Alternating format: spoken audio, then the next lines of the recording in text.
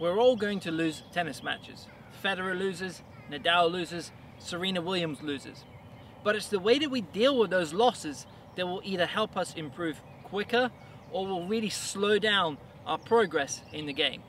Hey everyone, Coach Simon here with Top Tennis Training. Now, losses are actually one of the best ways for you to improve the quickest because it will teach you exactly what you need to work on. Now, if I take a loss personally and I feel like I'm just rubbish at tennis, I'm just not good enough, why am I bothering this? That will take me off that path completely. I'll lose motivation and I won't be training as I should be. But if I look at a loss and say, what did I do wrong? What could I have done better? How did my opponent beat me? And I really examine those areas so I see where I was losing points. Was it a case of them attacking my backhand? Was it a case of them moving me and making me break down when I was on the run? Was it a case of me giving away too many free points by going for too many high-risk shots? Whatever the answer is, you'll then find a solution. You'll realize, okay, it was my backhand. And now you go and work on your backhand, and that will give you that motivation to go and practice those backhands on the ball machine or against the wall or with your hitting partner. So the motivation will come once you find out what happened on that court and how you can then fix it so that if you play the same opponent, you won't be losing that match because of this.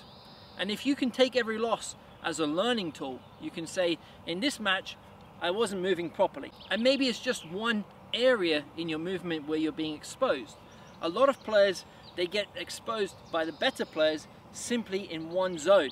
So if I'm playing someone and I see that they don't like dealing with a high, deep backhand, I'm going to go there on every big point. I'm going to expose that weakness on the bigger points so I can win that match. And if we can take those losses, learn our lessons, and use that as motivation to work on those weaknesses, eventually if we keep doing that, we're going to start winning a lot of matches just because we've ironed out the game. We've worked on those weaknesses, we've worked on the areas where the opponents have exposed us in the past, and now it becomes much harder for opponents to expose us and to win those points.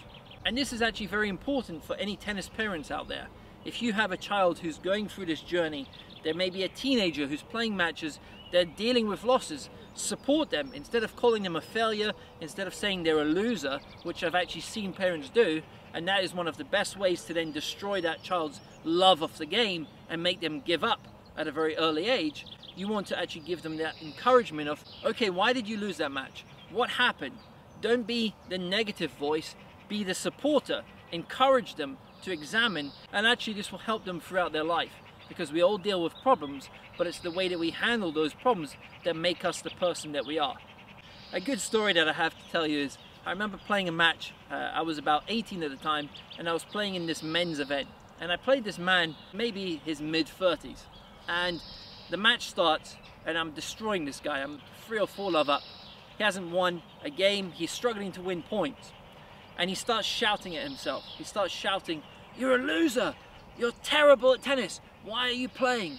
And as he's shouting that, in my head I'm thinking, great, this guy's already given up. He's already accepted that he's going to lose this match.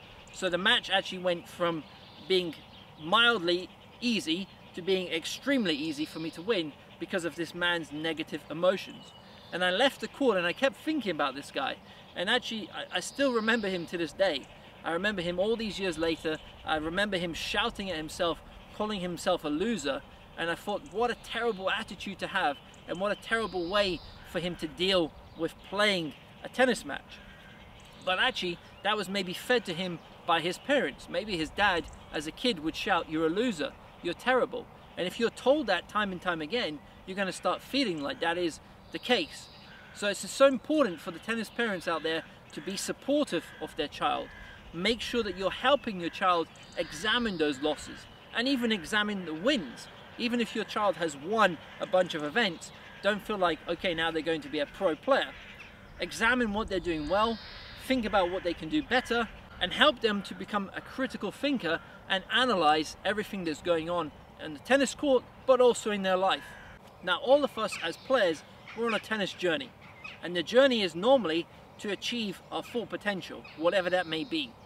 It shouldn't be a ranking, it shouldn't be a tournament, because if you achieve those, you might then stop improving and you might stop playing tennis altogether. You might lose the love of the game. But if our end goal is, I want to be as good as I can be, I want to reach my full potential, what happens is it's basically a long road. If you think of a marathon, it's a long marathon, and there's many miles, and there's many steps that need to be taken until we reach that end goal, which is playing as well as we possibly can. Now, for most of us, we'll never reach our full potential. We'll always be striving, and that's actually a good thing because it keeps us motivated and it keeps us focused on that improvement. Now, a loss along that path is just a small speed bump along that road. A win can give us extra motivation to work even harder so we can replicate those feelings and those emotions that we experience when we win those big events. But with either one, the focus should be getting back on the road and carrying on that path towards reaching our full potential. Now, in my last event, I traveled to Italy on the day of my match. It was bad scheduling. I wasn't prepared to play the match. I ended up traveling for 12 hours. So 2 planes, a train, and a taxi ride later, I made it to the venue 15 minutes before my match. Now, I tried to warm up as best as I can in that time. I ended up going on the court, but I didn't feel myself. I felt like I was kind of carrying lead in my legs. Everything felt heavy. Nothing felt like it was working properly because I had been sitting down all day, and actually traveling is so draining mentally, especially when you're dealing with long queues. You're standing in those queues for hours. It's not the way to prepare for a match, I can tell you that. So I played the match. The first few games, I was just trying to loosen up the body, get the feel for the ball because I hadn't hit a shot since the day before.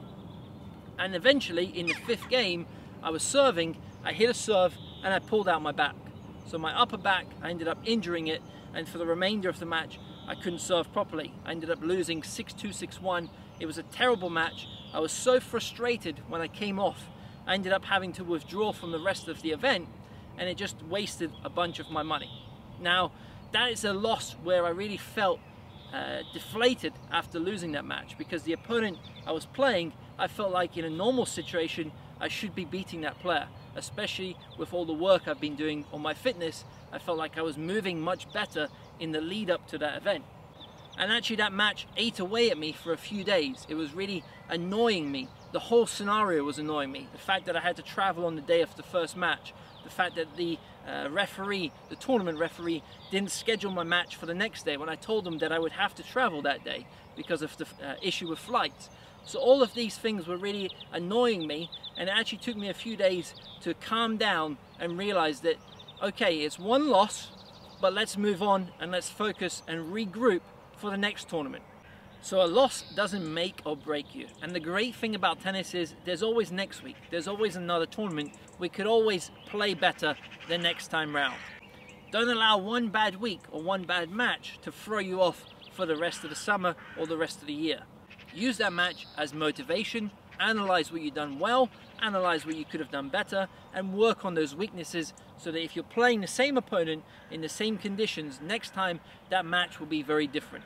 And if you can take your losses as learning tools, as a way for you to examine the game and what you can do better next time, you'll improve so much quicker than someone who's taking a loss as if they're just rubbish at the game.